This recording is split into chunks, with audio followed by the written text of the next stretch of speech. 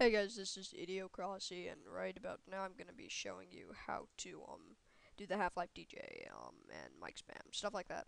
So just I'm gonna what you're gonna want to do is you're going to want to go to this. I'm also gonna put a link for it.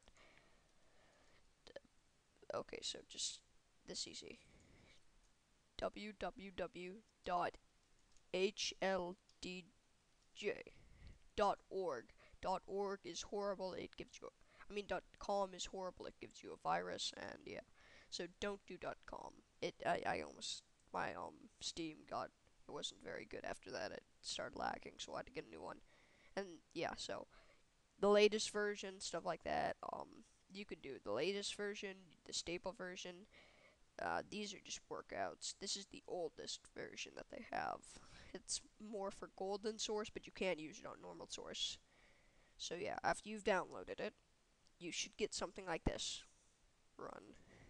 Now I already have this on. What you're gonna want to do, it's gonna be to here only. It's gonna be all blank.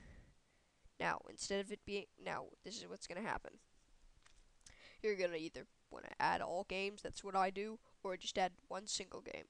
If you add one single game, put the game name, put the audio key, the game directory, and then the audio directory.